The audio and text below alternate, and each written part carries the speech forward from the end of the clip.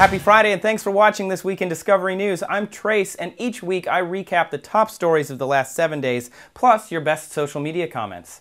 This week we're talking about PETA's new porn site, why Neanderthals lost to early humans, and vampire skeletons in Bulgaria. Our first story is vampire skeletons found in Bulgaria. Zombies may have dominated our coverage last week, but this week we've got vampires. It's an undead battle for the news cycle. In this case, the vampires in question weren't so much undead as actually dead. Archaeologists in Bulgaria found a couple of skeletons in a monastery graveyard that had iron rods piercing their chests. These are the latest in a series of over 100 skeletons found across Europe with this problem. Why bury a skeleton with an iron rod through its chest? I'm glad you asked. So it doesn't rise from the dead, of course. If only we put an iron rod through her chest! Ah! But seriously, the ritual was aimed at keeping people who'd done evil or who had died from strange illnesses or were just bad people in life from rising from the dead and feasting on human flesh. I mean, it makes perfect sense. Now, if you're in the camp that believes that vampires should be shiny-skinned teenagers residing in the Pacific Northwestern region, then listen up because I'm about to drop some science on you. Vampire legends originated from the disturbing appearance of corpses that had succumbed to the plagues that ravaged Europe between the 1300s and 1700s. It was a time when decomposing corpses were not well understood, and the plague-ravaged towns were teeming with dead bodies. Today, vampires might be more pop culture than plague-infested death mysteries, but one thing still holds true: a stake through the heart still gets them.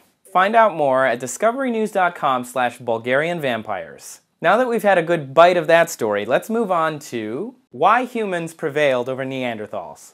100,000 years ago, several human-like species walked the earth. There were tribes of stocky Neanderthals eking out an existence in Europe and Northwest Asia, some cave dwellers off in Eastern Asia, some hobbit-like guys down in Indonesia, and over in Africa were some modern humans, more or less. Yep, it was a complicated place, and then 60,000 years ago it got even worse when those modern humans living in Africa decided to migrate to the suburbs for their white picket fences and their penchant for backyard swing sets. As they invaded the lands of the Neanderthals, their smaller-lobed brethren couldn't compete with their big decision-making frontal lobes. That's right, size does matter. Even though the Neanderthals were stronger and more spry, in the end, brains won out over brawn.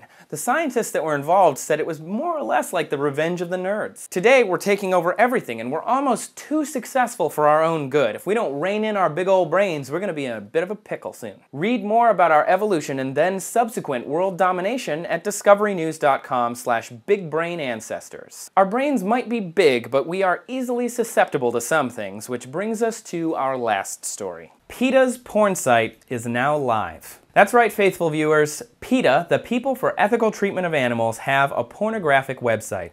The group, known for their outrageous and often controversial stunts, have outdone themselves this time. The banner that greets you when you go to PETA's porn site says, "Now that we have you here, let's turn you on to what we really are all about." It's not really an explicit website, but instead a collection of adult film stars who are advocating the ethical treatment of animals on PETA's behalf. In fact, the legendary Ron Jeremy is one of the main spokesmen for the site, and he says in the welcome video that the site contains some of the most explicit and jaw-dropping videos he's ever seen, and that's saying a lot.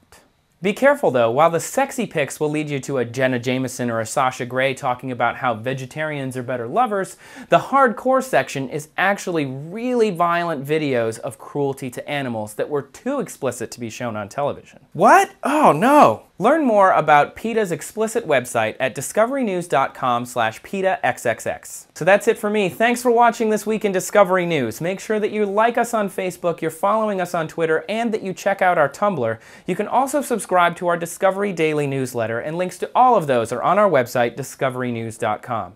Keep commenting and tweeting, I read them all, and have a great week. We'll see you next Friday.